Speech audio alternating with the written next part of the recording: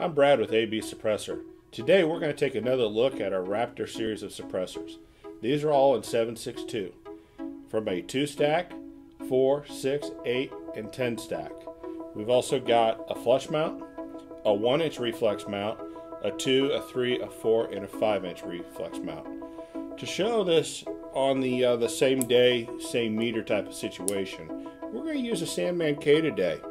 And my first choice to go against a Sandman K would be to shoot a 4-stack. We will also today shoot against a 6-stack.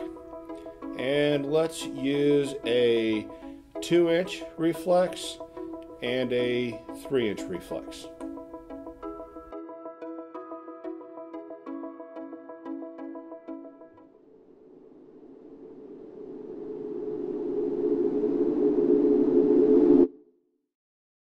Now that we've selected our suppressors, let's take a closer look at the weight, the length, and the dB. For dB, we're going to use 3 different calibers: subsonic 300 Blackout, 6.5 Creedmoor, and 308.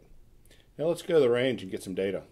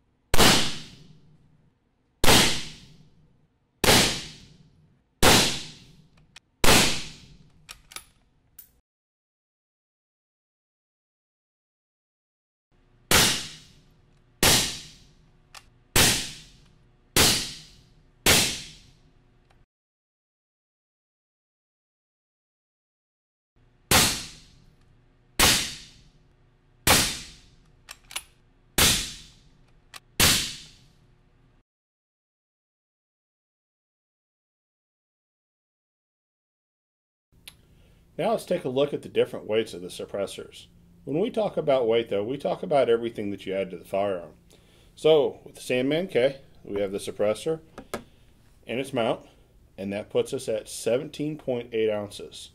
Let's compare that first against the 6-stack with a 2-inch reflex. That puts us at 11.45 ounces. And then next we'll do the 4-stack with a 3-inch reflex. And that puts us at 10.65 ounces. When we look at the length of the suppressor, we really only care about how much length are we adding to the front of the firearm. Anything that goes back, well, that's free real estate.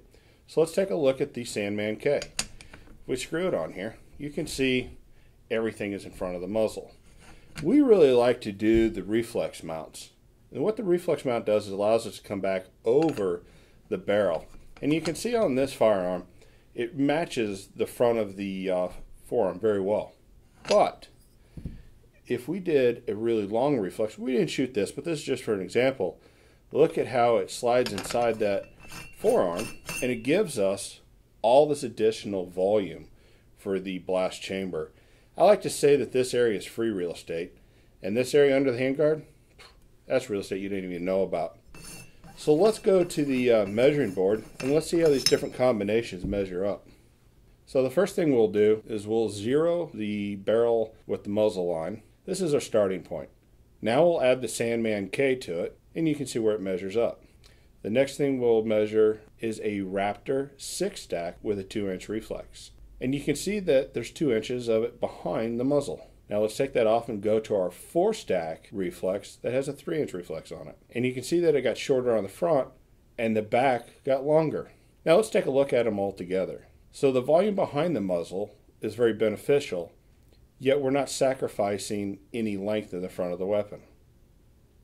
So that's our testing for today. We really enjoy doing that kind of stuff, and we do it quite frequently. And when we do, we always do like to compare it to something. We appreciate the Sandman K for helping us out, giving some context to what we were doing, and not just, oh, it's a number. It's a number that relates back to something. But again, today what we shot was all 7.62 Raptors. This is the 6-stack, and we call this the 6-stack because there's actually 6 baffles or 6 spirals that we stack up and weld together. We shot the 4-stack 7.62. We shot 2 different mounts today. We shot a 3-inch reflex and a 2-inch reflex. We appreciate you guys watching this video. We hope to see you on the range or in the field someday.